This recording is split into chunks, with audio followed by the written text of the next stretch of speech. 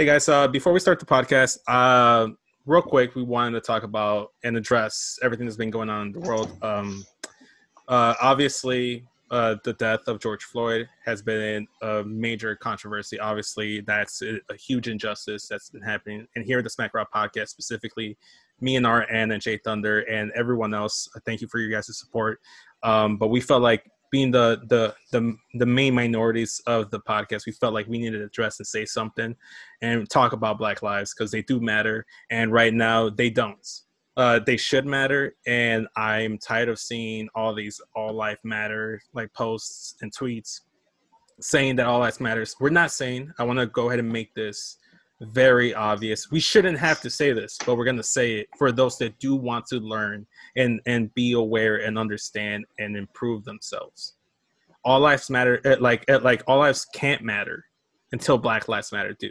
We're not saying Black Lives Matter more than other lives. We're just saying that right now they don't matter as much as white lives are, as much as they matter to other people. And that's why yes, of course, all lives should matter, but right now they don't.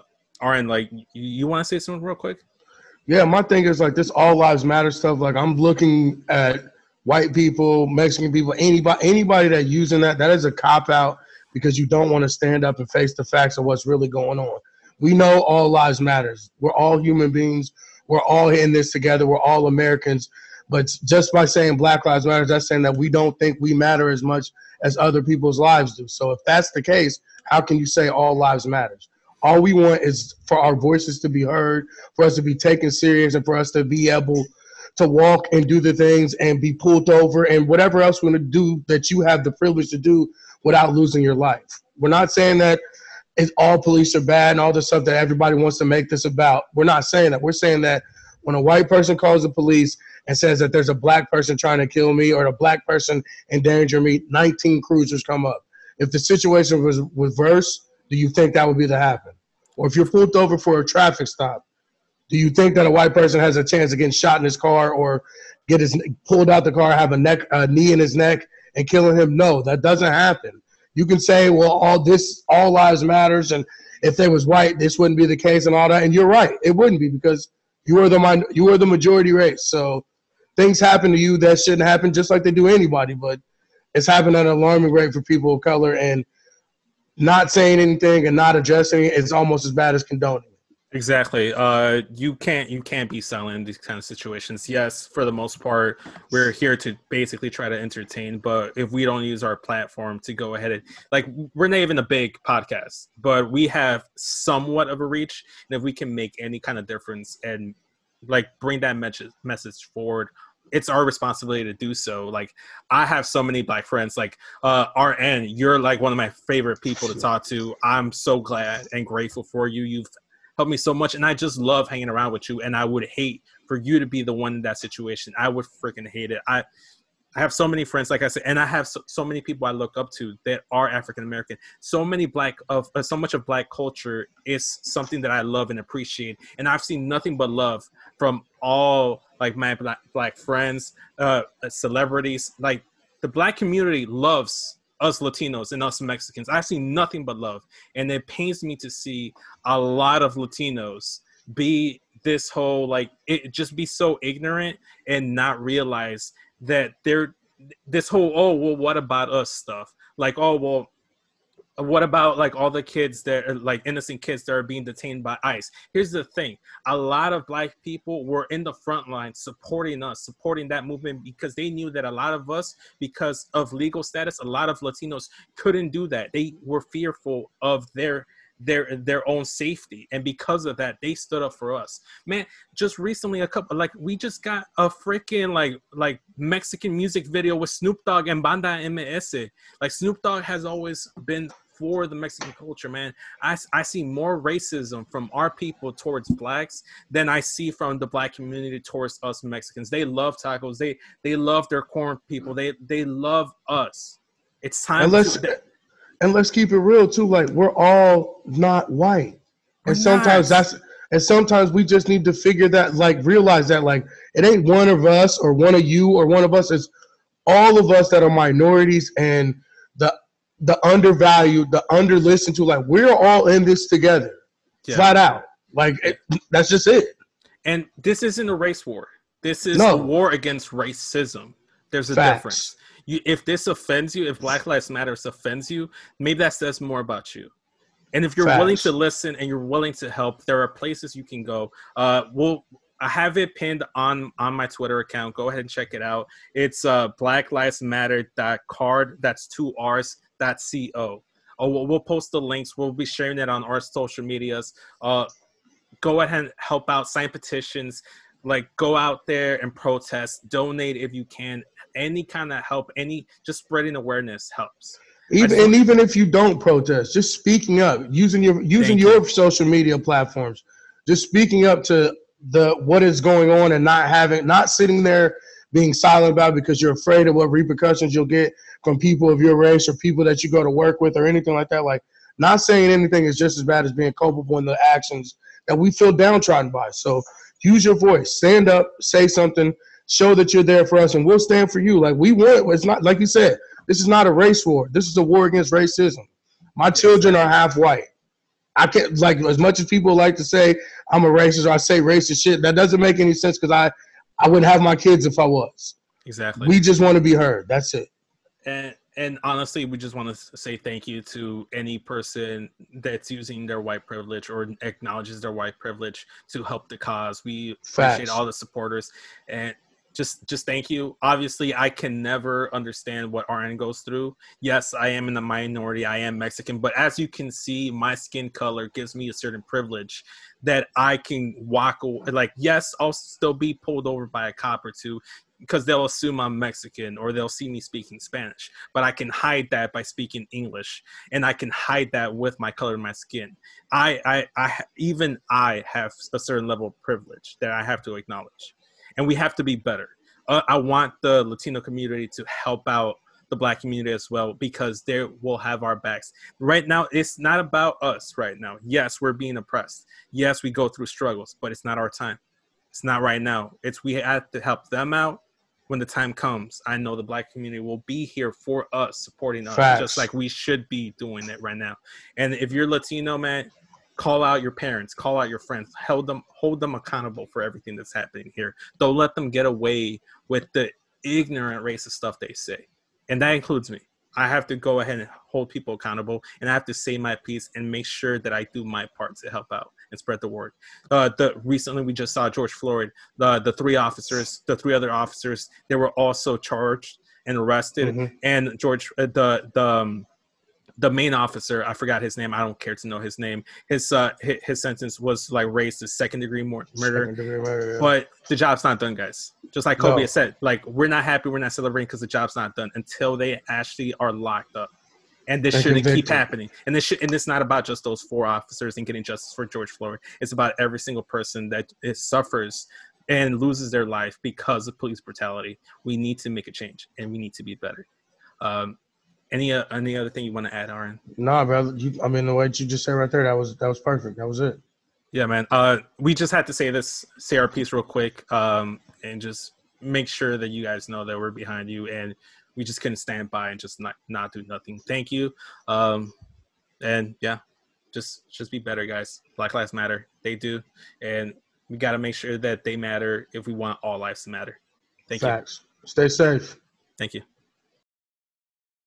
Hey, this is Brett the Hitman Hart, and you're listening to the Smacked Raw podcast.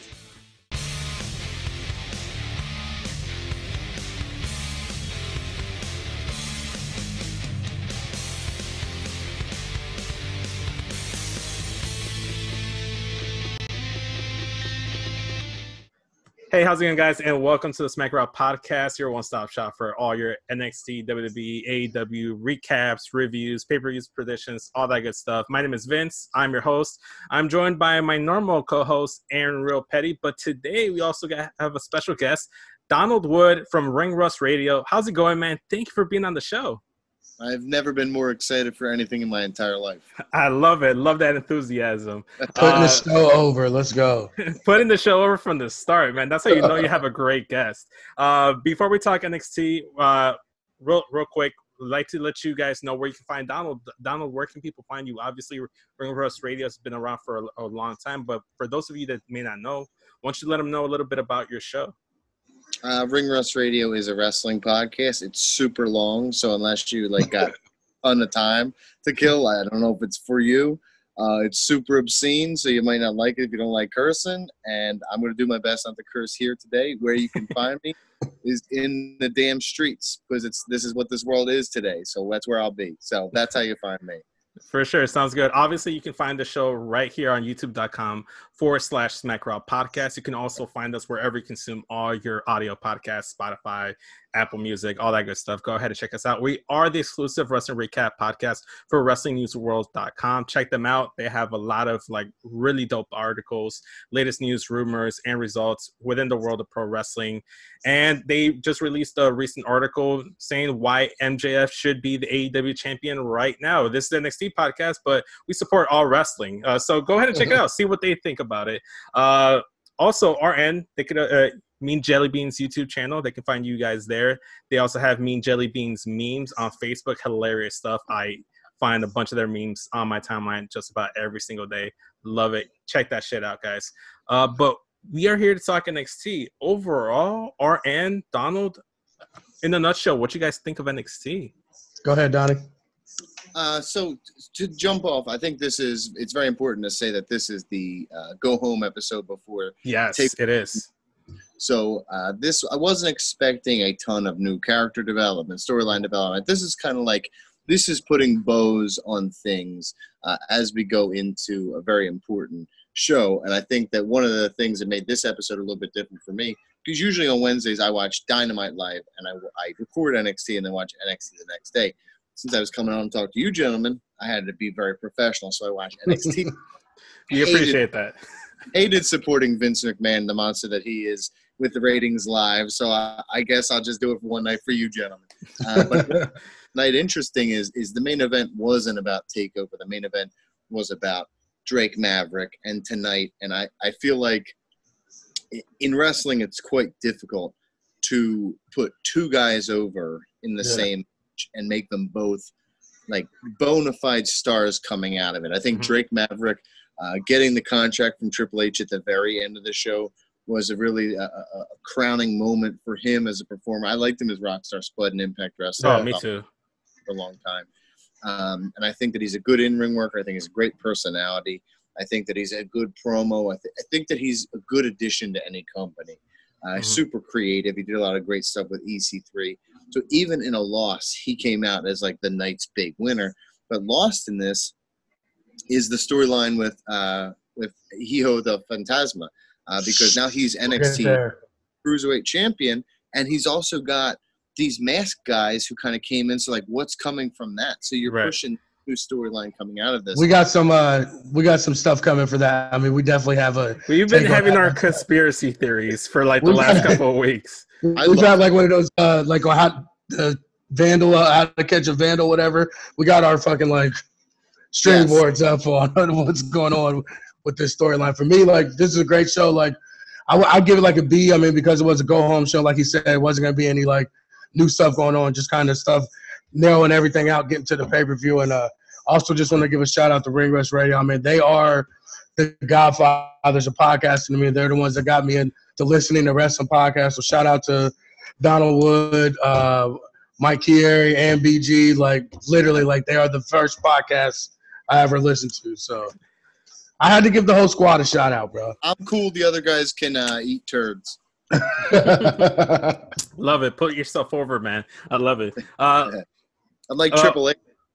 Yeah, exactly, man. I mean, you got the beard to go for it, man. I mean, right now Triple H is pulling out the beards. Just about everyone they can is busting. Hey, listen, your guest spot on our show, bro. No fucking Triple H slander, bro. I'm sorry. I was about to say some awful stuff because I knew you were. I'm sorry. I've been watching a lot of footage of him talking to Booker T lately, and I'm more offended than ever. And I watched that shit live and was offended then. And now looking back, I'm like, this big nose ass is he's an A. I don't like him so much. I was right all along. I don't even go back and watch it because he's my favorite wrestler all time. So like I literally avoid that shit at all costs. Like I don't want to let anything destroy what I think of him. So I avoid it like the plague. We got to have some uncomfortable conversations in this. Very true.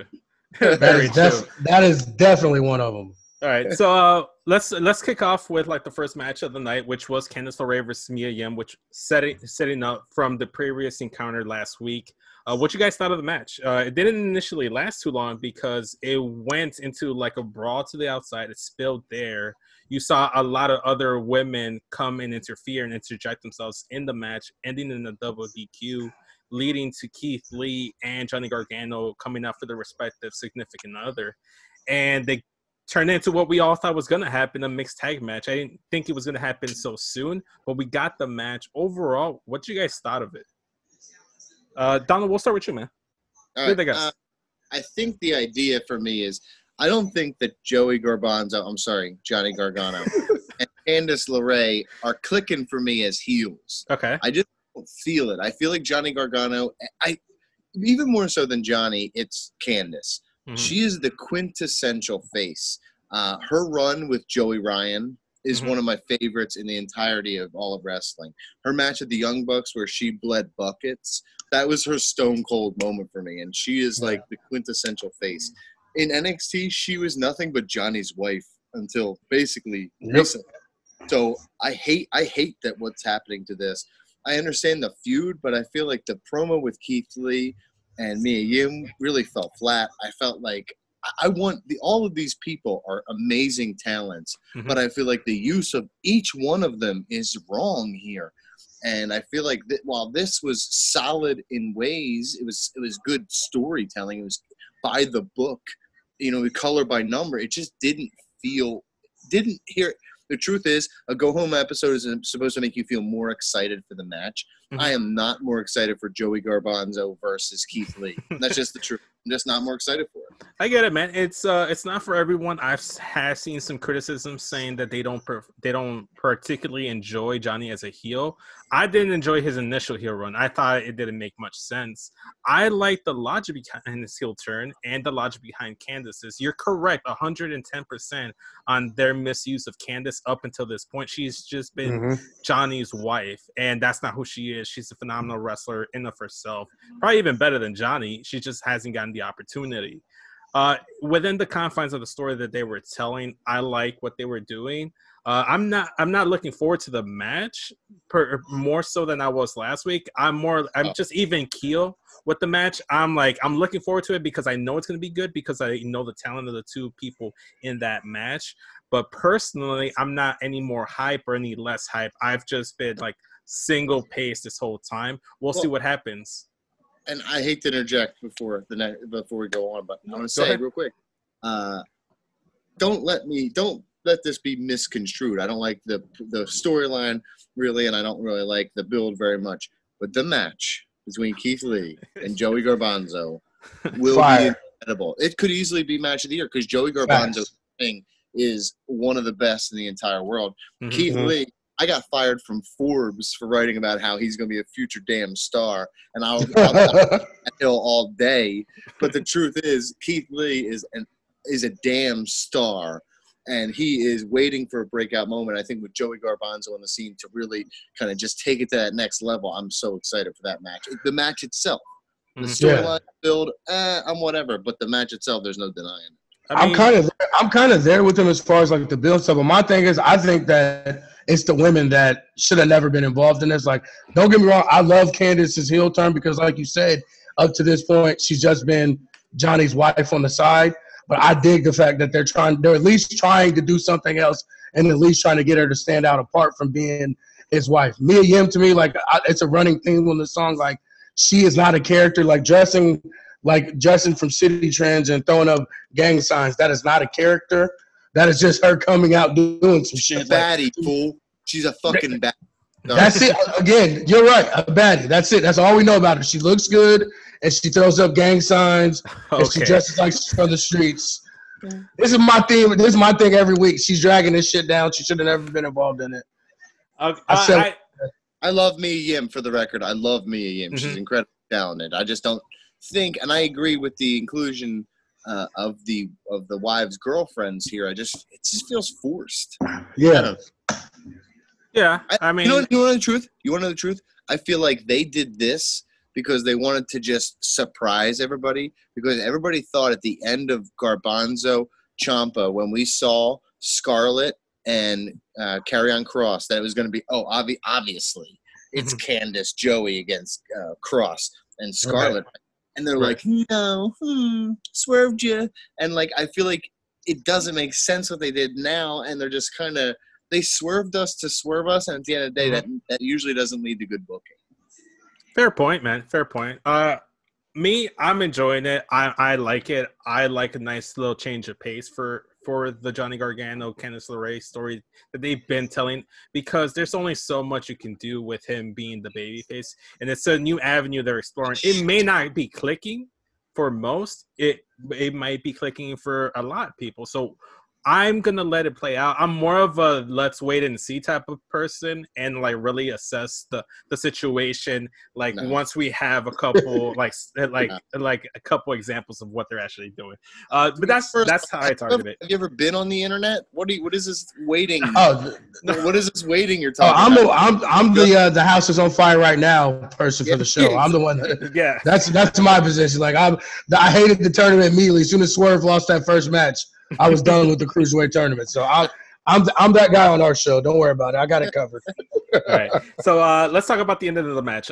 Overall, the match, I thought it was decent. Nothing too crazy there. Nothing really happened. I really just loved how Gargano and Gargano and Keith Lee were both wrestling in basically street clothes, because you don't see that. A lot of the wrestling like standard trope is, for whatever reason, you're always in your gear, you're ready for a match no matter what. So I love to see when a wrestler isn't ready, just like on SmackDown where Sasha wasn't ready for a match and she had to wrestle in sweats, and then Bayley had to go and get her like Jordans. So I love when wrestling does that, because that's realistic. I'm not always going to be ready for a fight, but if I have to square up, I'll square up in whatever I'm wearing. So I liked what they were doing, and even Gargano trying to flee away.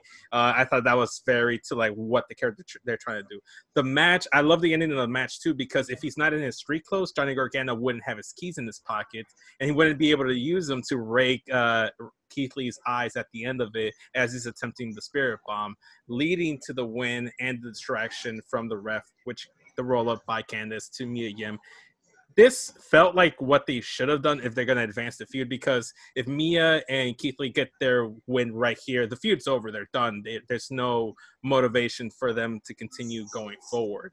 But I like the booking for in the vacuum. I thought it was all right. It was decent. Like you said, it was just wrapping some stuff neatly in a bow. Nothing was really too advanced. We'll see that more or less next week or the following week after TakeOver happens on Sunday. About NXT though, real quick, is that the whole hitting him he hit him in the eye, right? With the he basically keyed him. Basically, he keyed his face. That's good. He definitely cheated on him at one point. That's why he keyed him. I think that the idea is with NXT, I've seen a bunch of times in the past where they play off that storyline. So maybe the story of the match that we get Sunday in your house is Keith Lee had his damage to his eyes. So we keep seeing Joey go back to the eyes, especially the dirtiest player in the game always went for the eyes, the fingers, you know what I mean? So on top of that, I hope to add to your point, post-match, Johnny attacked Keith Lee's hand by smashing it in between the steel steps. So the hand and the eyes, that could play into their match. And that's one thing that I do love about NXT.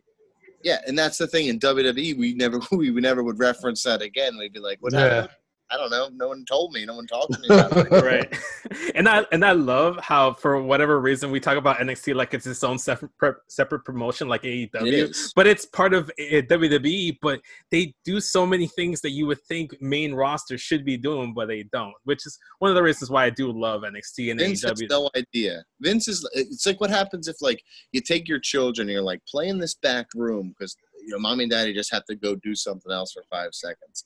And like you come back in and there's like everything's tore up, but like it's in a good way. You're like, oh, this is actually pretty good. It's Vince has no idea what's happening in NXT. He has no he doesn't. this gem The kids are jumping off the top bunk and shit, and like he doesn't know. He doesn't. Yeah, he has no idea what's going on. He has no idea there was a cage match last week, kind of like the Lions Den. Has no damn idea. He's gonna find out about it like a year from now. And it's like we're doing it on main roster, and then just completely ruin it. Yeah, that's what Chelsea. That's what he'll learn about it. But he had no idea who Super Bro was until about 7 minutes ago, and he's like, "Who's this guy? Who's Kurt Angle talking about?" It's Totally, man. So some guy, one guy on NXT that we know about, and this Vince knows a lot about, is Dexter Lumis. He had an interview in NXT. Basically, the interviewer was basically trying to get his thoughts on the Cole Velveteen Dream match, on whether or not he felt like Dream Adam Cole, who was gonna win. And instead of answering, he just stays there all quietly and starts getting to like this art like poster thing, like he's about to start drawing. We come back like 2 or 3 commercial breaks afterwards, and he draws this like caricature of him driving a truck with Undisputed Era in the back. I love Dexter Lumis. This stalker stand gimmick for Undisputed Era. I'm feeling it. Donald, personally, how do you feel about Dexter Lumis and the storyline that they're doing with him in Undisputed Era? Well, in terms of Dexter Lumis, I liked him in TNA when same kind of gimmick with Christy Hemme. I think the story with Christy Hemme, if you go back and kind of look at some of the stuff he did there, it was very reminiscent of what's happening here. I think that what he did there was absolutely awesome, super underrated. His ring work has gotten better since then, which kind of equals out to what we're doing here a little bit. I love the idea of him staying silent. He's like Bob Ross and Ted Bundy combined. Yeah. And and with that, I didn't know I needed that in my life. But, yeah, I love Bob Ross as a calming spirit for me, and I love him. This is probably one of the least segments that I liked as far as the Dexter Lumis stuff goes. But when it comes to him, it doesn't matter what he does. Like, again, this is another running thing on our show. Like, we are all fucking in on Dexter Lumis. Like, from the very first time when they had the creepy light on him when he was on the side of the ring to it's like everything. Our joke on here is like when hyenas say Mufasa's name and like say it again. Like, Mufasa, that's how we look at Dexter Lumis and that creepy shit, and I'm here for it, bro. Yeah. So I'll say this, and I know we're kind of looking forward to the takeover a little bit. I'm very interested. He's obviously going to play a role in that whole match with Velveteen Dream, and my thought is, my gut was, I think that he's going to cost Dream the match because he cost Dream the match before, right? Right. But after thinking about it, and he's talking more about the actual Undisputed Era and like how they're tied up and stuff like that. I could see him like literally abducting them away so they're not going to interfere in the match, and he's the one who helps Dream. That's what I was thinking. Yeah, he helps Dream win because Dream, this is the caveat. I mean, you go back to JYD in the Mid-South territory, and it's like every time you had a caveat where like you can't get the championship if you don't beat this guy, he won. Yeah. He won those matches because it's like everybody's like, no, F that. I want him to win. And I think that I want him to win, and I think now's the time for Dream to win. He doesn't have to hold the title for very long, but he has to hold the title. It just instantly legitimizes him. You're building a star of the future. Again, he's 24 years old. He said it himself. Yeah. Right. You give him the title now, and he's like Randy Orton made, except he ain't shitting in bags, so he's going to be way better. So, like, my thing with Lumis, that's all I was thinking. Like him throwing them in the back of one of those like white raper vans, like, and just pulling off with them all in the back of it. Yeah, that's all I could think about when he drew that thing. Like, come on, he's about to throw him in the back of the van. No, I'm gonna stop you right there because I'll hold my tongue on a lot of things in life, but a white Econoline van is a good vehicle. It's a good place you can hold. Still screams, "Do you want some candy?" That's all I'm saying. I'll say this: as a married man, it's a place to sleep when you get kicked out. You know what I mean? Man, right there. It's like a bed on wheels. Okay, I agree with you, man. I agree with you. So we'll see. I like your theory, Donald.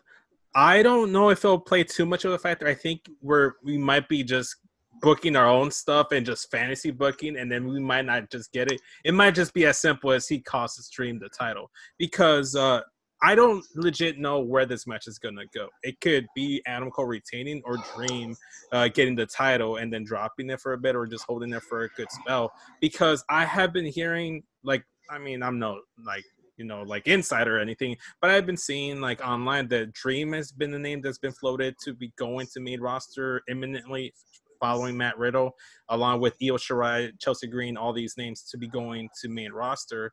I've also heard Undisputed Era as a whole going to Raw, so I wouldn't be surprised to see either of these guys walk away with the title. It could be in any kind of way. I don't know where it's gonna go, but we did get announced that it's gonna be a backlog brawl or something, like basically a parking lot brawl, because they had like the whole like recap for their match, like trying to hype it up. And it's Piper Goldust, bro. No. It's Cena Eddie from like 2005. Yes, when they fought, and all the cars were like circled around them and stuff.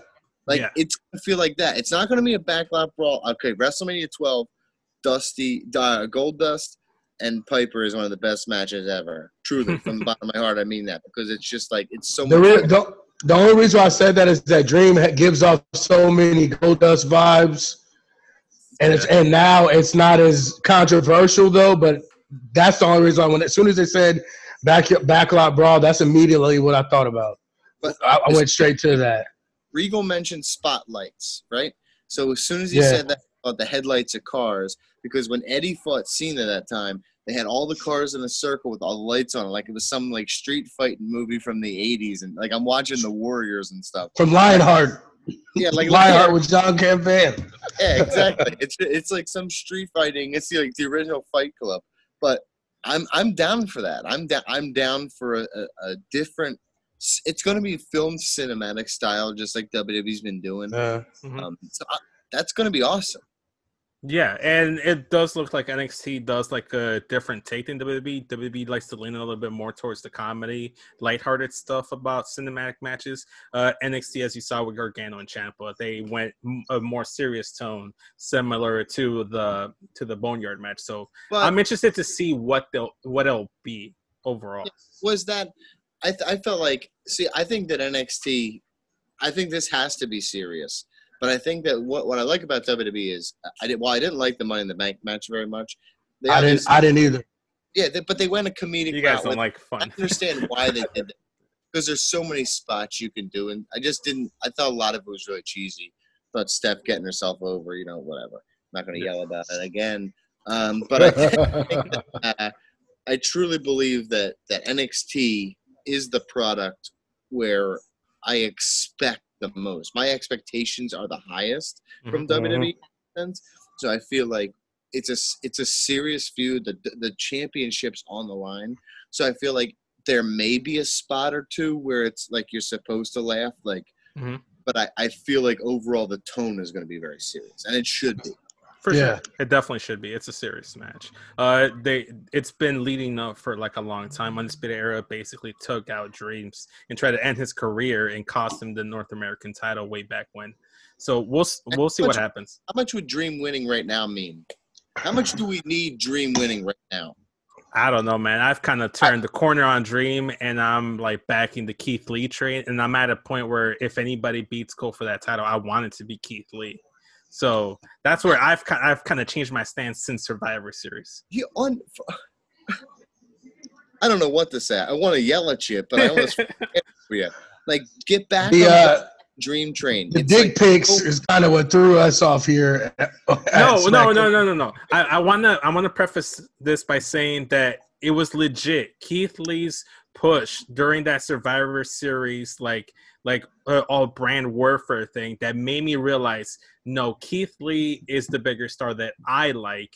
I would much rather see him be the one to dethrone Adam Cole for that title and be the one that takes all the titles from Undisputed Era, because he did start with the North American title and he was like instrumental in like the tag scene for a minute there for the tag titles. I want to see him do it, and I think if it really is Dream that's being called up to either Raw or SmackDown, he's not getting the title.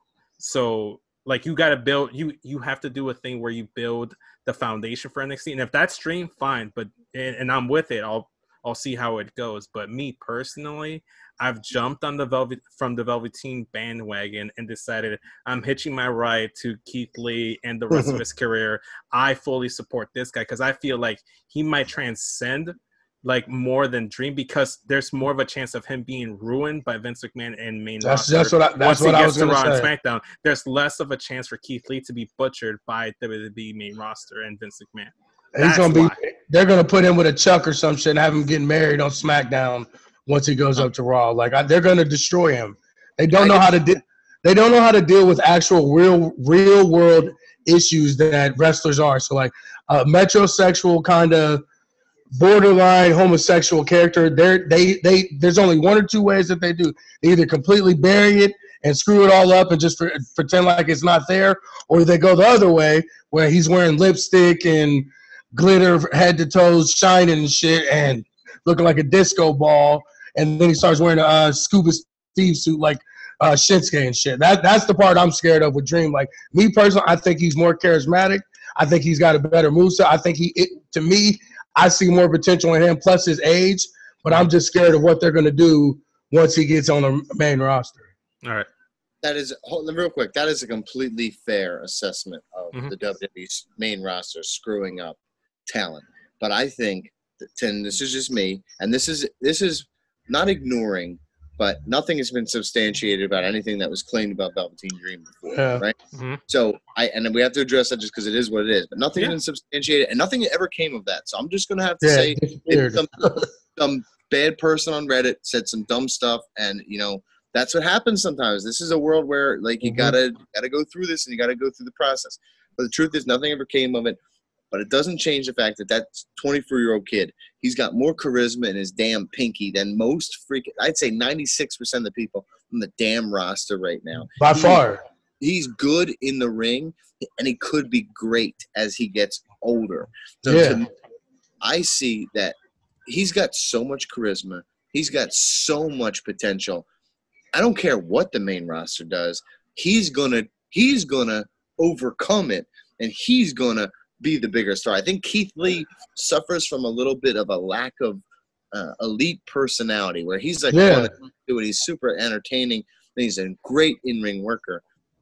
But I feel like he could get like the Apollo Crews treatment on the main roster, where he's there, put a smile on his face, everybody's having a good time, but there's no substance, there's no meat on the bone. And until now, Apollo's got some meat on the bone, and that's what I've been waiting for. Right. But like with Keith, I feel like he's getting there. They put a smile on his face, and he's just a good guy. And it's Superman. Superman is boring. I want a little depth. I want a little bit of a back. No, I agree with you, but we'll see.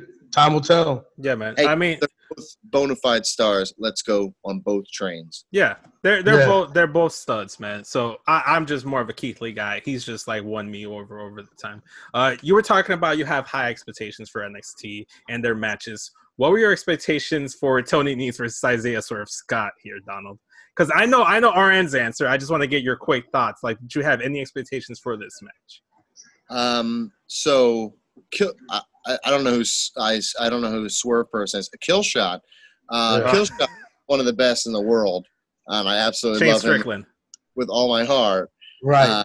And I think that Tony Nese is very talented. I've saw Tony Nese a million times when I was watching House of Hardcore for all those years. But I think that both men are extremely talented. But it's NXT. There's ups and there's downs. I watch AEW for a reason.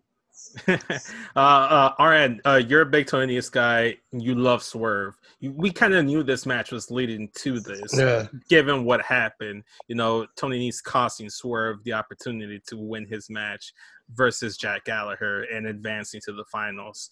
What do you think of the match? Did you have any expectations for it, though? Yeah, I thought it was going to be a dope match, and it was. They're both excellent in the ring.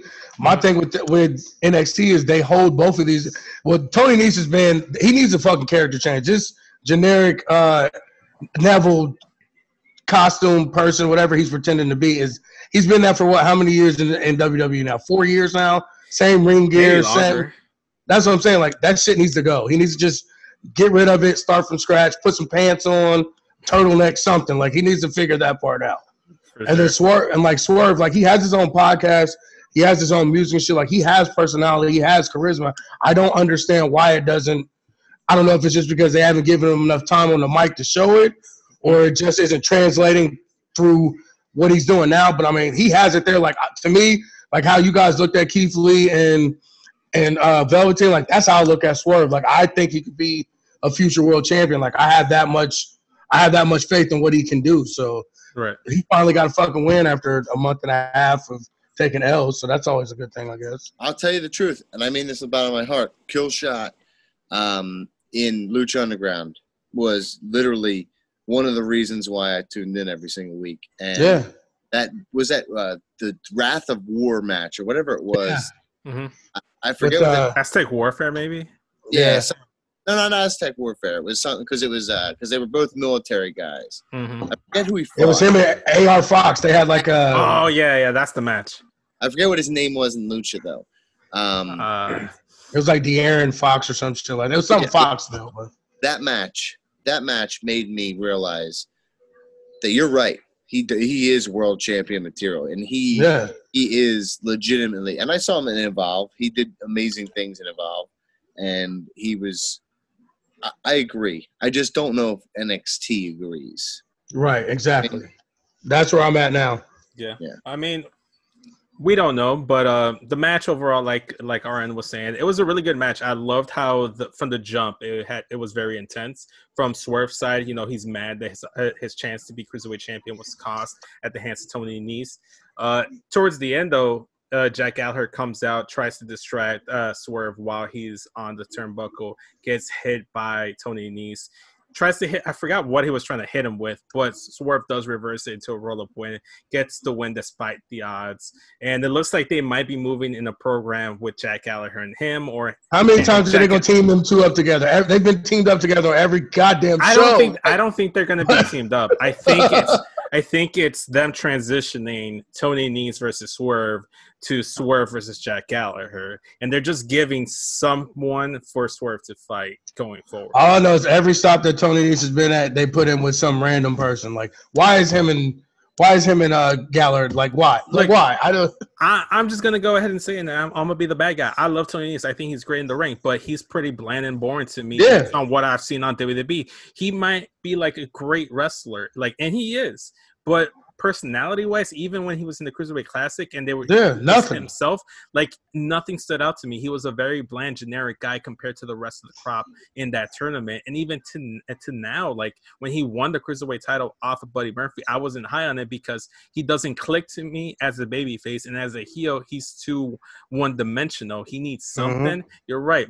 I don't know what that is. I do. What? Seth Rollins. Ooh. A disciple. That's a nice one. I'll sit on that one I'll sit on that one. Sit on it. Sit on it all night, dude. It's all you. All right. Sounds good. But let's move on to the triple threat tag team match to determine the number one contender for the NXT tag team titles. We had Undisputed Era versus Oney Lorcan and Danny Burch with a mystery third team. And I know where you stand on this, RN. You didn't like it, but we start seeing a lot of space intro stuff, and I'm like, what the fuck is this? And my sister that hasn't even watched NXT in months is like, what the fuck is going on NXT? The intro was dope. The entrance was dope. Yeah. That's about where it stops. It's revealed that it's Breezango. This is their third or fourth Chippendale stripper dancer gimmick costume that they come out to.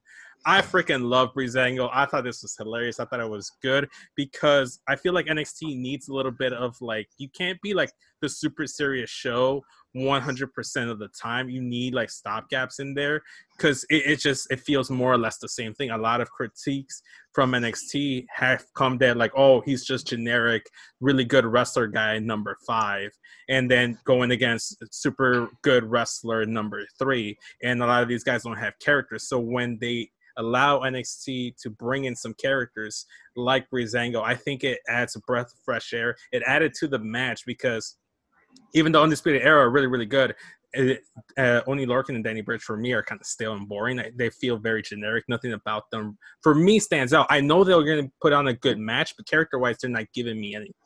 They're just two generic creative wrestlers. To be fair, they're not given the time to give anything. No, they're there to give whoever the next champ is or the number one contenders.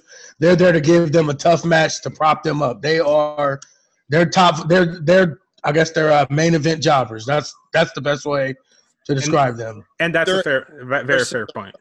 They are who Cesaro is. They're a tag team version. Yeah. And I hate that. Genuinely. Cesaro has given me more than Oney Lorcan and Danny Burch.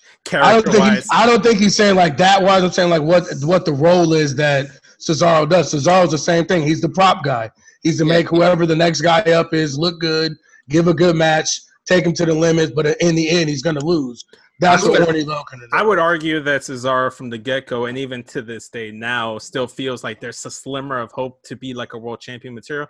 At no point that I ever see Oney Lorcan and Danny Burch as tag team champions material. If they were, they'd be just transitional champions. I've never saw them as anything other than what they currently are. But that's still champions. Like there are many of the people. So we're Deuce and Domino. Do you remember them?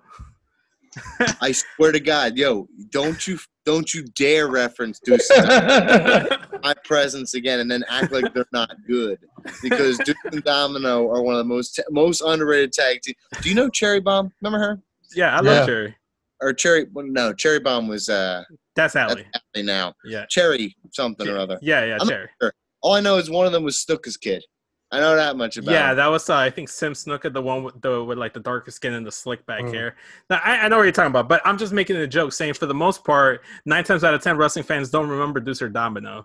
Like they're going to be some really hardcore Deuce and Domino fans out there, apparently. But for the most part, you're not going to remember them. Listen, all I'm saying about Oney Lorcan and them is that from Reno 911 when Dangle got those white boots and he comes out the store and clicks his heels. That's all I could think about. That was the most character development I've seen from Oney Lorcan since his debut. The truth is, from an in-ring perspective, I don't know of two people who hit harder. Like I would put Cesaro in with them. If you put the three together, you might have the most hard-hitting trio in. Like Minoru Suzuki, Zack Sabre Jr., and you put somebody else from that group with them. And, that's maybe comparable, but truthfully, from an in-ring perspective, they're a different breed. They're an old school. When we talk about the Revival, they're an old school. They're old school. They just, want to – they just want to – they want to – They're like the Steve Austins before he became Stone Cold. They're the hand you put the next guys in the ring with to prove that the team is tough and that they can kick ass. You put them in with Oney Lorcan and them to prop those guys up. I mean, that's it. Have you ever watched a match with them involved and thought oh, that wasn't that good of a match? No. Every time. And they go – I always look at RVD. Everybody always said, if you're going to wrestle RVD, you're going to come out with a busted mouth. You're going to come out – he's doing hard way. He's going to lay it into you. These guys, they lay it into you. It looks real. It looks like they're beating the hell out of somebody. They're a prop team for sure. They're a prop team. Say this. I agree with the idea that NXT is way too serious sometimes. I love AEW. That's my show. And one of the reasons I love AEW so much is because I'm looking for a release when I watch wrestling. You know what I mean? It depends on what kind of movie. If you like a serious drama movie, maybe you prefer NXT. Man, when I'm looking for, I'm looking for Super Troopers. I'm looking for Friday. I'm looking for movies that make me laugh. And I'm looking for movies that keep me entertained and divert me from real life. Well, you picked the wrong two guys, because I'm telling you right now, I'm that old school Clint Eastwood, get off my lawn shit. Take that funny shit on somewhere. I want to see some asses get kicked. Too, but I think that wrestling, I always looked at wrestling like this. Wrestling is a carnival. These are carnivals. Yeah. So you're going to have the house, the scary house, and then you're going to have the funny mirror house, and then you have this, and you're going to have a menagerie of things. Bro, trust me, I get this told to me every day because I am the old man of wrestling. I don't want the comedy. I can take some comedy shit here and there, but the comedy stuff is not my thing. So trust me, I get these guys giving me shit about it. Did you hate the State Stampede? No, I thought that shit was awesome. I really did. I liked everything about it. So then what's the problem here? RN just likes to complain and give me a hard time when he knows that I like somebody, and he knows I like Breezango, and he just wanted to shit on them. So let's talk about the match, though. I thought it was a good match. It wasn't was a good match. It wasn't like any like takeover quality level match, but I thought overall the match was really, really good. And at one point, it did look like Undisputed Era towards the end was getting the upper hand until that sneaky Dexter Loomis in the crowd just staring and stalking Undisputed Era again. That allowed to change the dynamic of the match. The match was a win for Breezango. They hit it with the beauty shot last dance combination. I'm underselling the match because we can't go beat by beat on the match. Yeah. But I love the match. I thought the right winners won here because it looked like it was going to go into Oni Lorcan and Danny Burch versus Imperium, and it looks like they're sidetracking and giving us a more interesting matchup. For me, because the contrast in styles. You had the very serious and all business Imperium versus the goofy, but can get the job done in the ring, Breezango. And my thing is, see, with Tyler Breeze, like I think a lot of it too, why I hate it so much is that I think that he's dope as shit in the ring, and I think that his heel work is amazing as well too. And then getting lumped in with Fandango, who also I think has potential to be a good heel. Like it doesn't. I can understand where you can keep your gimmick and try to be the pretty boys and all that shit, but it doesn't have to be funny comics shit all the time. Well, they're baby faces, man, so they have to keep everybody happy. But even when they were heels, it was still like goofy heel shit, and they were chicken shit heels on the run most of the time. Like, you know what I'm saying? Like, they never really had any type of like seriousness to their character, regardless if they were heel or face. Is what I'm saying. Without going that's just my bad. That's just me. Without going too deep into it, I will say that unfortunately Tyler Breeze was like in the right place at the wrong time with NXT because he was being pushed towards the top of the card right when guys like Finn Balor, Kevin Owens, Joe, Sami Zayn, all those guys were coming in, and he was just slowly moved down to the card. And the North American title, had it been around when he was in NXT, I feel like he would have already been a champion. You're right. He should be a champion of some sort. Before it's all said and done. I won't say I told you so, but I remember getting a lot of trash from a lot of people with the ring rust side about when John Cena was doing his open challenge. I thought because they called Tyler Breeze up then and they just let him just lose and he was nothing. I said he should have been the one to beat John Cena for the United States Championship. Yeah. And that would have made him in the shade like lemonade. And he would have been set in stone. And now, I mean, it's good what he's doing, but I feel like, listen, Breezango, when they were doing stuff on SmackDown, I was loving it, man. It was so much fun. The whole comedy bit, I love that kind of stuff.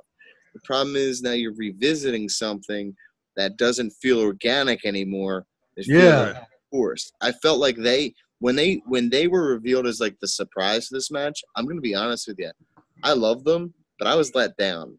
I thought we were going to get something because when you told me I had Oni Lorcan and Danny Burch against the Undisputed Era, I know that I'm going to have an amazing technical match, and that's what I come to NXT for. That's kind of AEW. I do the fun stuff. NXT, I come for the I think this match did delivered on the technical side of things as well. For sure, it did, but it didn't. But my disappointment was no wow factor. It's like Pulp Fiction. I can't hide my emotions. When they came out as like the spaceman thing, I was like, okay, like this didn't add anything to the match for me at that moment. It didn't feel like it was like better because I was expecting something like blockbuster, like check out this tag team we haven't seen yet. Come on, man. There's no tag team that's gonna debut anytime soon. They just like go like 25 different people. They're not gonna hire someone new. I get what you're saying. I think it's just like it's what your personal preference is and how you feel about Breezango. Because I know RN, he doesn't hate them, but he just wasn't feeling it. For me, I popped. I'm not gonna lie. I saw Breezango. I'm like, what the fuck is this? And then I popped. I was like, oh yeah, I want them to win. Then they actually won the match, and I popped even more afterwards. Again, it's just one of those things where like it really just depends on where you view them and how you feel about a certain person. Me personally, I thought it delivered, and I like the ending of the match with Dexter Loomis still stalking Undisputed Era. That's definitely leading somewhere. But quickly, let's just because it happened, let's talk about Aaliyah versus Santana Garrett. okay win for Santana Garrett. Nothing of note really happened here. It was all right. It was just to advance the storyline of what Robert Stone is and what he's doing. So basically, Chelsea Green kicked him to the curb, and he's no longer with him. And he, I guess, hasn't slept in like 2 weeks. Or it looked like he was on a binger. Yeah, he looked like he hadn't slept in like a week. He looked like he was having a rough go at it. He comes down to scout Aaliyah. Maybe he can like try to get her on his side, and maybe he can salvage Robert Stone Brand. But things are looking rough for Robert Stone Brand. But that was a solid win for Santana Garrett. I'm surprised she came out. Nothing to note here. We're gonna move on, and we're talking. Yeah, let's skip it. Yeah, I want to say one thing. Yeah. How is it that Santana Garrett isn't a bigger star in a major company right now? I thought when she first got there, they should have scooped her up. It's anybody Impact, AEW. Like I don't know. I just don't get it, man. Like she's got the look, she's got the charisma. Like I felt like she was like easy, made in the shade. Seriously, like I just thought it was going to be such a slam dunk that she was going to be a star wherever she went. And she hasn't like latched on anywhere, man. It's just really weird, right? I don't know. Mm-hmm. It could be a thing where she just hasn't found the right spot just yet, or it could be just a thing where we don't know. Maybe she's like not a good person to work with. I'm not trying to start anything. I'm not trying to spread rumors because you heard it here first, dude. She seems great. She seems great. I mean, for the longest time, we were wondering about Braun Strowman, why he hasn't gotten the title, why they like mess him up so much, and then we come to realize that he's actually not the easiest person to deal with backstage because he's not reliable as often. Maybe it's just a case where she just hasn't gotten her break. It could be any number. Who said Braun's not reliable? You sent him to me. You sent them down to me, and you let me freaking handle them. Braun Strowman's one of the best superstars WWE's got. I'm dying on that hill. Ass. We're not going there, Donald. Boring. No. We're not touching that topic. We're gonna move on. Like Braun Strowman's brother, if he had like problems. His brother with a drinking problem. Yeah. As he chugged a bottle of whiskey. Well, look. I don't have anything nice to say about Braun Strowman at the moment, so I'm not going to say anything at all, and I'm going to leave it as that. You were raised correctly. Thank you. So we'll see what happens to Santana. I totally agree with what you're saying. I think she's a great wrestler. She just needs something. I don't know what it is. The NXT Women's Triple Threat recap we had next. Rhea Ripley. She was talking about her whole story of why she challenged Charlotte at WrestleMania. That was supposed to be her moment, and what I liked about it was that you had a bunch of different other people talking about this match, hyping it up, just like a UFC fight. And they did the same with the Velveteen Dream and Cole match. And then you have Io Shirai's aspect. They're trying to like talk about her. Sexy as fuck. Oh my God. Phenomenal. Oh my God. He's up, man. And then you have Charlotte's take on this whole thing, how she didn't appreciate how Can I just say one thing? Yeah.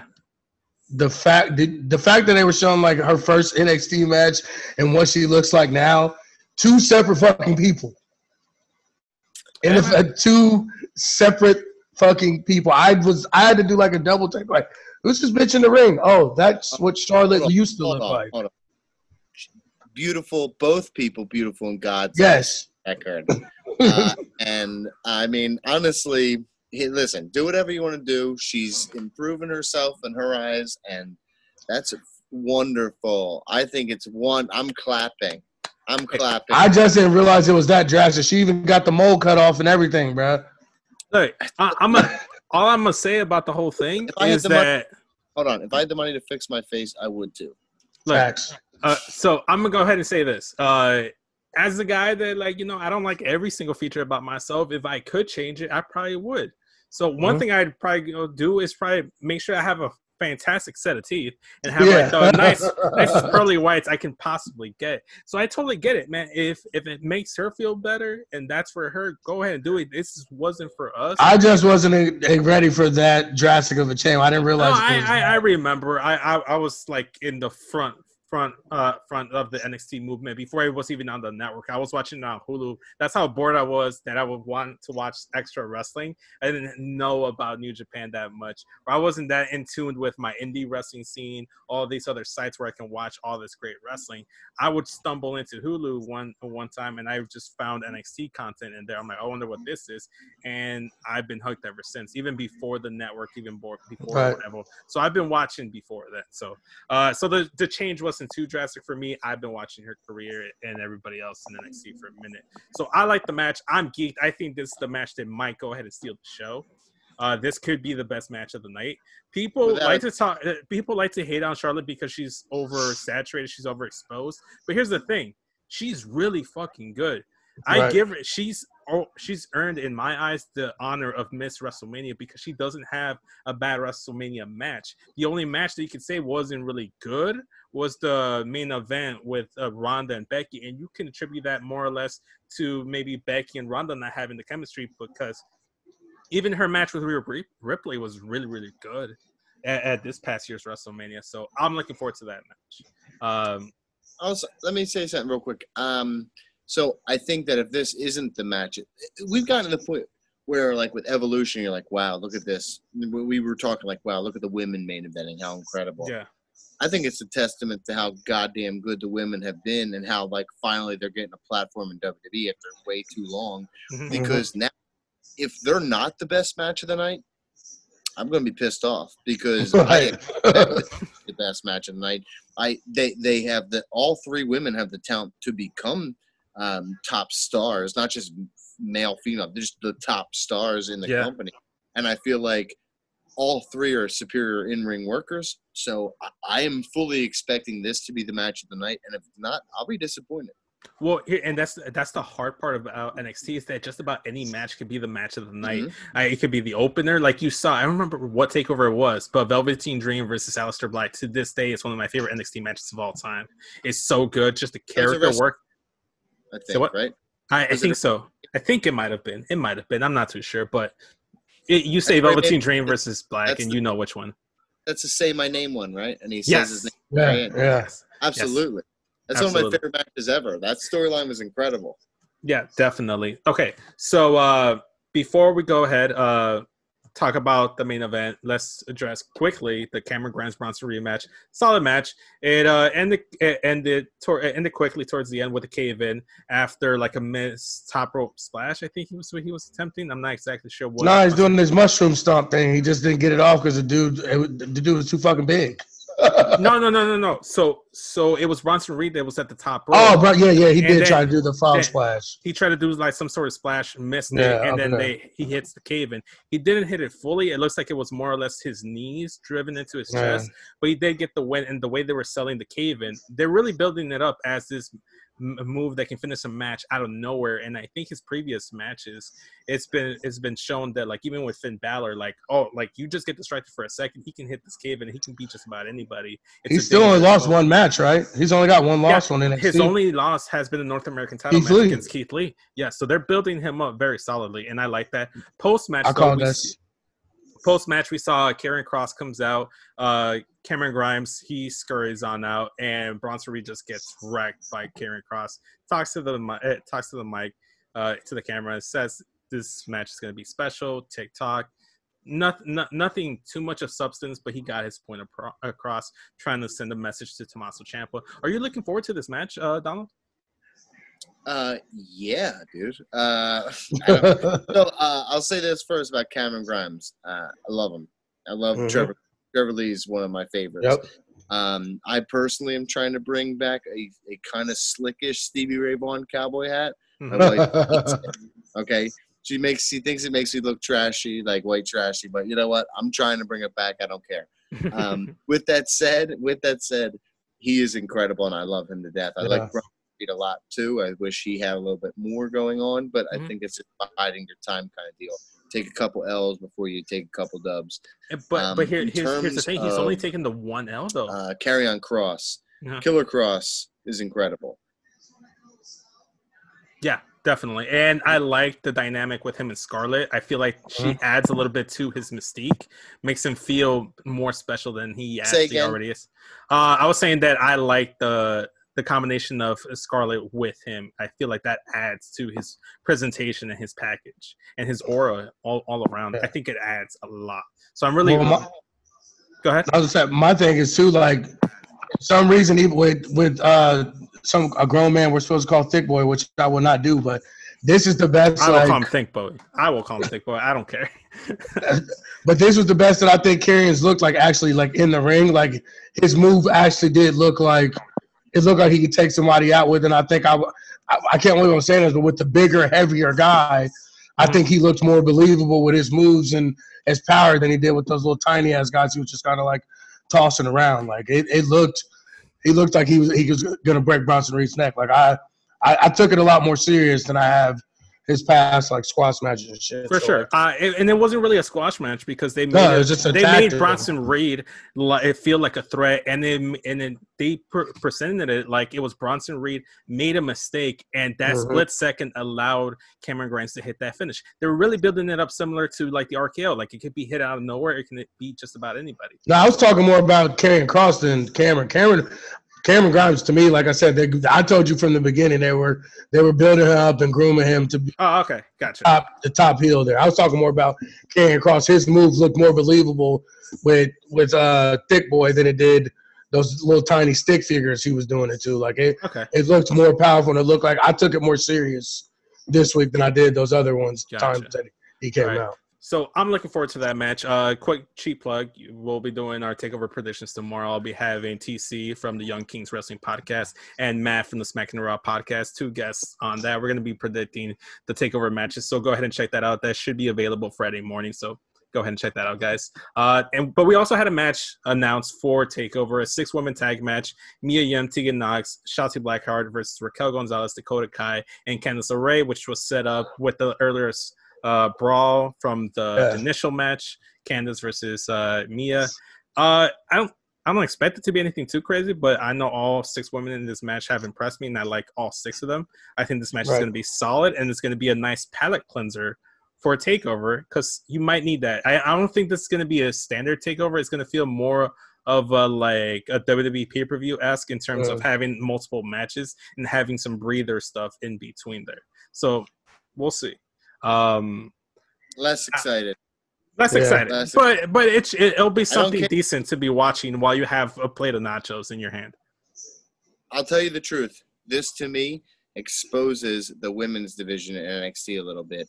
Okay, it's weaker than it's been in a very long time. I feel like the women's division has been stacked for a really long time, and I love Impact Wrestling, and I think that at this point, I think it's not even close. I think Impact Wrestling's women's division is the best in all of wrestling.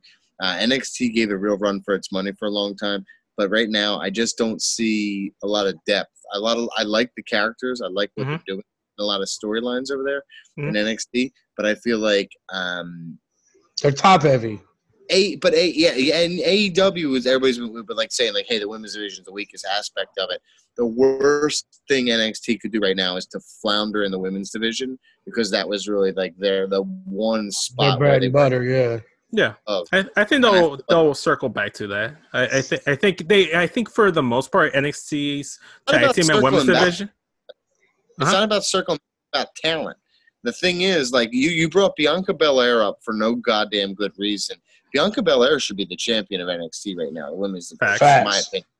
Like, and I just feel like you're bringing a lot of people up, and you're keeping a lot of people up, and they're not doing a damn thing. I want to yell, I want to curse right now. But Bianca Belair is all she's doing is making the ring gear for her husband. Clothes. That's it.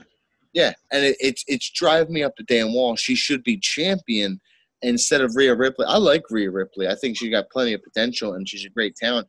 But I don't think it's comparable. I think it's Bianca Belair. You're preaching to the choir here. That's all us. We both have that same. We all have that same sentiment, man. And we've been saying the same thing. And it's just and just right now, like I'm watching Impact, and I see like legitimately 3 major storylines based on female personalities. The at least 9 characters who I would build companies around, and just with like. And they debuted the last tapings they did right after their pay-per-view. They debuted like 3 girls on that show.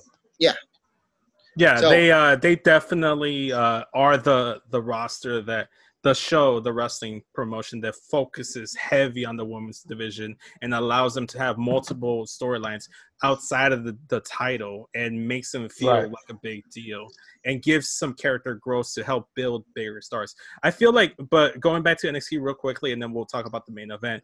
I feel like NXT has always gone that with their NXT and tag team division, where they go through like a small gap where they have to rebuild the division. Like you saw when Charlotte, Becky, and Sasha were called up, it was basically Bayley building up Asuka, and then Asuka was helping build other people up as well. They were slowly building other people up until like Kairi Sane, Ember Moon, and Shayna Baszler came around. Now we have more people. I think it's going to be a case where talent you just said. Listen, you just said building up Asuka and Kairi Sane, 2 established ass wrestlers in the wrestling world. Like this is not Raquel Gonzalez. This is not Shotzi Blackheart. This is not like Shotzi Blackheart's a good indie talent. Like her ring work has been rough around the edges. You know what I mean? Okay. I don't feel like there's that. You're talking about like Asuka, Kairi Sane, Ember Moon, and then like Shotzi Blackheart, Dakota Kai. You know what I mean? Tegan Knox. Like it's just there's a disparity there. I love all of them. There's just a disparity there now. I think we're just like in the Charlotte Flair NXT Women's Champion era, and once we move past that, we'll see things develop a little bit better. I do feel like Candice is going to be a big player, like down in a couple months, especially once Charlotte's not involved. Hopefully, we'll see. But that's a conversation for another day. We could really like unpack and just sit there for hours talking about the state of the women's division in NXT, because I love talking about just women's wrestling and NXT's women's wrestlers, and I love about Impact. We could sit there and talk for a minute, but I really want to talk about this main event. Cruiserweight title tournament finals match between El Hijo del Fantasma versus Drake Maverick. But before we do, quick shout out to our sponsor, Belts by Dan. Belts by Dan is a custom championship belt manufacturing, repair, restoration, and resale company started by the owner of Belts.talk.com. Belts by Dan offers fully custom championship title belts identical to the quality of those used on television by major boxing, MMA, pro wrestling companies. They also offer accessories for owners of existing belts, as well as resale of already completed belts targeted at high-end collectors. So, for instance, like, man, if you like collecting championship belts, you have a couple of replicas, take your Belts by Dan. He'll hook you up. Don't let them do you dirty like they did that TNT title. Belts by Dan will do you right, and let them know that the SmackDown podcast sent you. Sorry for the quick jab to AEW right there, man. But let's talk about this main event. Hey, man, I'm sorry. You can't defend that TNT title. I can't. It was not completed because of the damn coronavirus. What do you mean I can't defend it? A damn virus. A red strap belt. I cannot defend a red strap belt, man. No, any colored belt is ass. I'm a fan of the. Hold on. Mr. Perfect's yellow Intercontinental Championship would like to have a conversation with you. And I would like it to sit the fuck down while I talk to the white IC title belt or the black IC title belt. That's how I feel about it. But I'm okay with the purple design of the Cruiserweight title, and let's talk about that finals match. My gosh, what a main event! A lot of emotion from Drake Maverick. I liked how Fantasma came out. His gear looked very heelish, very like the Punisher-esque. And he even worked a little bit more like a heel in this match. Quick question for you and for RN and Donald. Was this match, was he only like playing up the heel aspect for the match only, or was it by design? Do you feel like there's more to this going, especially given the ending of the match where the Mass Lucha Mafia came out and cost Drake Maverick basically the title? We've been talking about this for about 3-4 weeks now. We are firmly on board with the Luchador Mafia with Phantasm at the head of it. Like, and I think that him working heel tonight was the start of it. Like, he came out the gate, fucking spent him around and tried to roll him up to start out the gate. Like, I feel like I hope this is where we're going. I've been calling it and hoping for this since the beginning. That's what I'm looking forward to, is the Luchador Mafia destroying NXT. Donald, how about you? Do you feel like it was just more or less what Neville playing heel versus Sami Zayn back at Takeover Respect, or was it more or less like intentional? And this is a story beat going forward for Phantasma, where he's revealed to be the man behind this Mass Lucha Mafia. The beauty of it is it could be both. The beauty of it is the reason you don't know if he's with that group is because it could simply be both. One of my favorite things I've heard in recent interviews was The Rock was talking about Hogan in 2002 and how he knew right away almost in the match. He's like, I know he was Hollywood Hogan, but I was the heel. Like everyone wanted Hogan to turn face, that racist ass face. But at the time we didn't know, and they wanted him to turn. And they're like, okay, let's turn him face. And Rock is like, I'm just gonna play the heel. I'm gonna take what the crowd's giving me, and I'm going to play the bad guy. And I think that there's no way anyone was going against Drake Maverick in this final and being the good guy. Facts. So I think you have to embrace the fact that you're going to be the bad guy and just roll with it. And I think that everybody knowing that, they're going to be like, okay, it just is what it is. No one's going to be face against Maverick. It doesn't necessarily mean he's with, as you say, the Luchador Mafia. But I think that that's where we should be going. But the fact that there's like a smidge of doubt, like there's just enough doubt to where you're like, we can't convict him in a court of law because there's. But to me, for NXT, that's why I know that that's what it is, because they're just leaving that little bit of doubt to make you doubt it, to make you look the other way. It's like, nah, that can't be it. When really that's absolutely fucking it. And that's why I've been calling it and riding with it from the beginning. Because you got to think, every time they've attacked anybody or jumped anybody, they beat the shit out of them. Every time they've gone after Phantasma, it's been some like, hold me back, like grabby, touchy, feely stuff. They've not touched him one time or put their hands on him. He's the head of the Mafia. Let's do it. Sometimes the best storylines are the simplest storylines. Right. You can see it coming from a mile away. Listen, one of my favorite storylines and arguably one of the greatest storylines in all of wrestling history is Macho Man turning on Hulk Hogan, one WrestleMania to the other, eventually turning on his friend, and then they fight each other when the Meg explode. And the thing is, that's a very simple storyline. That was the most basic of all the storylines you could have had. And by doing so, you gave the crowd the ability to kind of see in the future and embrace the story. You're like, oh, I see what's happening here. I want to do it. And I think that's what's happening here. Me too. I like it. The match itself, I loved it because from the get-go, Phantasma was targeting the back of Drake Maverick, and like with power bombs and like vicious attack to his back.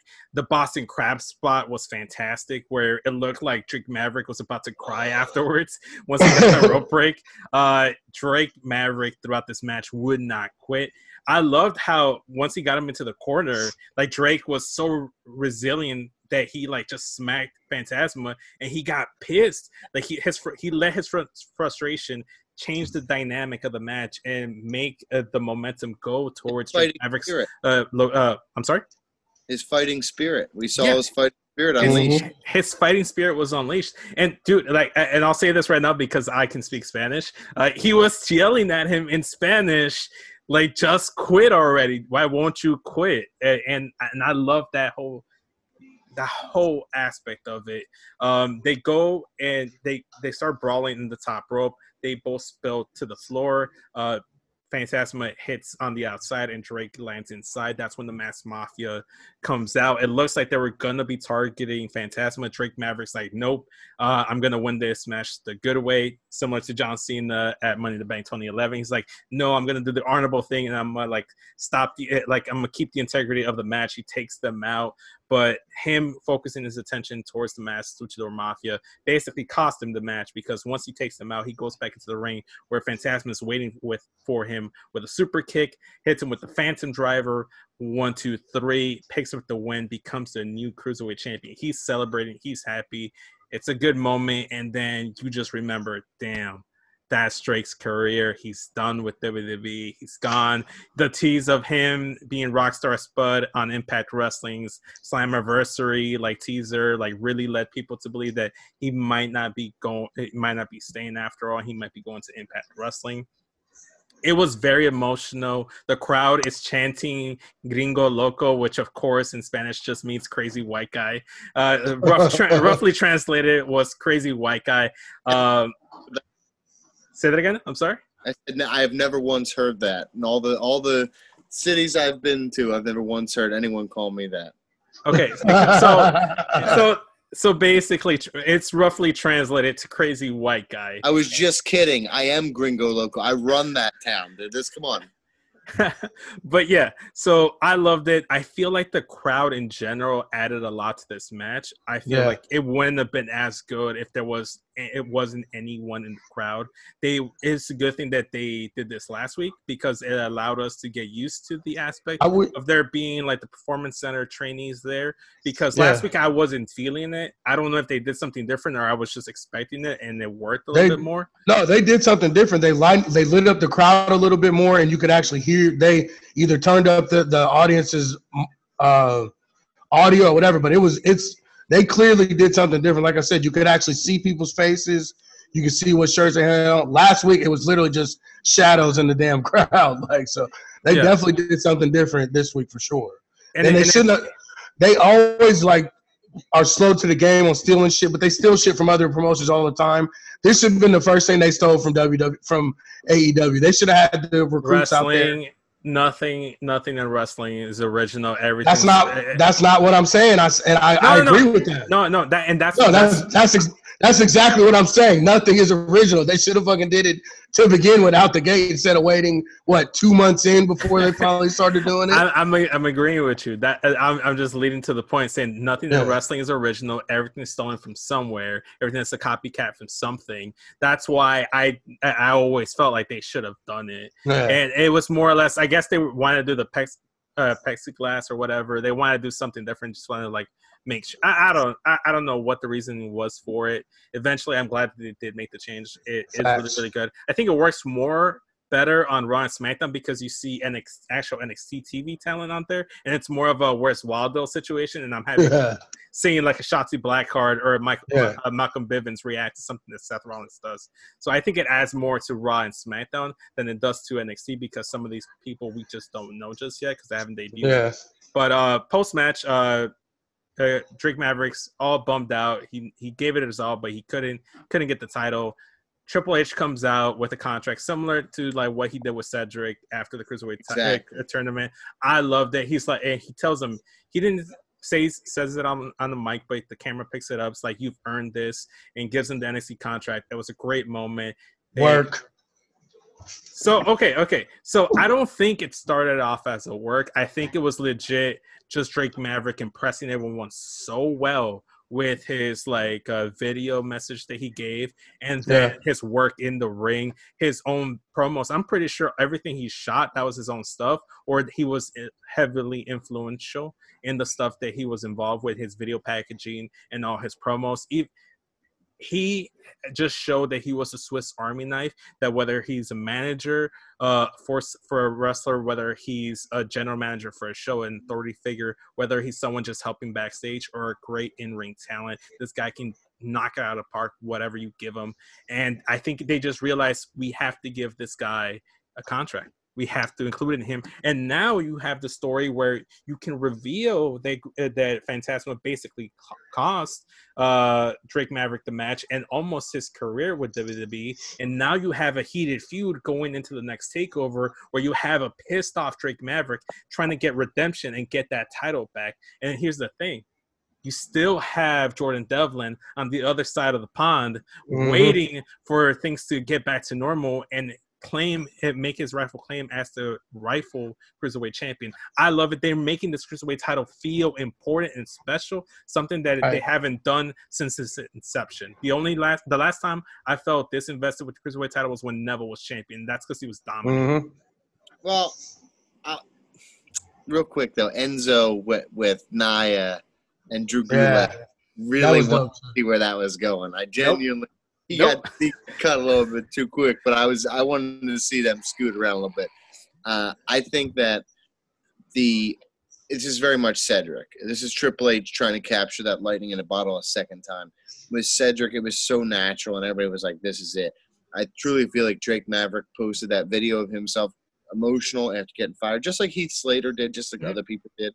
I feel like what WWE did from a public relations, again, I work in travel media, so I see a lot of public relations people. I think they realized that cutting a bunch of people's jobs looks terrible, right? Yeah. So they found the guy who got the most sympathy, which was Drake, because of that video he did, which was incredible. And they said, what we're gonna do is we're gonna bring you back to kind of save face a little bit with a lot of the decisions we made. And I feel like we all knew, you know what I mean, that he's good in the ring, that he's good on the mic, that he's a good character. He is a Swiss Army knife. That's a great way of saying it. But I feel like WWE didn't really realize that. No, they didn't. Go, and then everybody's like, you effed up, and they're like, well, did we? And then they save face, and then that's how we did. Yeah, I think what happened was he was just fortunate to be announced for that Cruiserweight tournament a week in advance before the layoffs, and they had I guess it was the thing where they told him, like, hey, do you still want to compete in this tournament? Or they asked him, hey, can you still do the 3 matches? I think what was supposed to happen is that he was supposed to lose his final match, and it was supposed to be Kushida versus Phantasma. And it's the same story they're trying to tell with Drake Maverick. But they, like you said, captured lightning in the bottle, and they decided, you know what? Because he wasn't given the opportunity to showcase what he could do in ring. From the get-go, he was just either AOP's manager. Good. Yeah. He pissed his pants on freaking national television. Exactly. And that's how much of a company guy, that's how much of a team player this guy is. Anything you throw at him, he'll be like, okay, I feel like I can make that work. I'll make it work. If anybody can make it work, I can. I'm happy for him. And here's the thing. Both, like you were saying, both men were made into the stars. You have Phantasma, especially if they go the heel route with him. Now he's going to have the biggest heel heat in the company, given that he almost cost this man's livelihood by having him lose that tournament match. He did, because no one knew that Triple H was going to come out and offer Drake that contract. We had no way of, like, within the confines of kayfabe, we had no idea of it happening. Within kayfabe. We all knew. I did. As Honestly, soon as he went to the final, there's no way you're putting. Here's the truth. I think that WWE's smart in a lot of ways. And if you remember correctly, when we watched the original Cruiserweight Classic, it was supposed to be Zack Sabre Jr. versus Kota Ibushi. Yeah. Neither of those guys were going to sign. So they're like, F that. Why are we going to put them in a position to succeed if they're just going to walk away at the end? So they made them both lose. Me personally, I thought he was going to get a contract no matter what. I actually had started to think he was going to win this damn thing until the Luchador Mafia shit started getting involved. And that's when we've been calling from the beginning, whoever he went against, they were going to cost that person a match, and Phantasm was going to win. I mean, we've been calling that since the beginning. I was more or less under the impression that he wasn't going to win the tournament, but he was one of the people furloughed, so he was going to be brought back after this whole thing. And then they made the whole story where, like, the returning Drake Maverick gets his revenge on Phantasma. But I like the way they went. I don't think it was the plan. I think they just changed course, and I love it when wrestling is able to do that, because you can't predict your audience. You can't predict what they will and will not like, and you can't just try to force something. Yes, you have to tell the story you're trying to tell, but you also have to listen to your audience and listen to what they're telling you. I'm a boxing guy, okay? I kickboxed, I wrestled, I boxed my life. Mayweather is not an offensive fighter. Mayweather is a defensive fighter. He takes what you give him and he gives it back to you. And I think in wrestling, it's very similar to that. I think that some of the best things that we get in wrestling, one of the best episodes of SmackDown ever was the one where they had their plane like hijacked in Saudi Arabia. So like, let's just have NXT invade SmackDown. Yeah. That was completely and utterly unplanned. And they bring in just all these talents. And I think that when you get something outside that comfort zone, outside the wheelhouse, you can truly produce something incredible. And you can capture life in a bottle. And it's organic. That's the word I like to use. Organic. WWE eats organic talent getting over. When Cesaro got over, they punished him. When Damian Sandow got over, they punished him. Instead of punishing these people, Rusev, give them the opportunity like they did Drake Maverick. Gotcha. Totally agree, man. But man, I love the way they handle things. I'm super happy for Drake Maverick. Can't wait to see what they do next week. But we're gonna wrap up the show. We've covered just about everything. I just want to say thank you, Donald, for even being on the show. We appreciate your insight and your 10 years of covering wrestling. Like, it has been very helpful. Totally different opinion on a lot of things, and that's what I like. I like to have different opinions on the show, different views, and help us see other pictures that normally we just wouldn't see. And I like that. Quickly, before we sign off, where can people find you again? The streets. Do you want to plug any of your social medias? Nope. Go ahead. I'm Donald Wood. If you don't know where I'm at, you'll find me soon enough. I'll be on all the headlines of the newspapers. For sure. Ring Rust Radio, check them out if you have a lot of time on your hands. They can find them, obviously, at Mr. 8984, Mean Jelly Beans Memes on Facebook, Mean Jelly Bean Productions on YouTube. Obviously, you can find us on Twitter at SmackRockPod.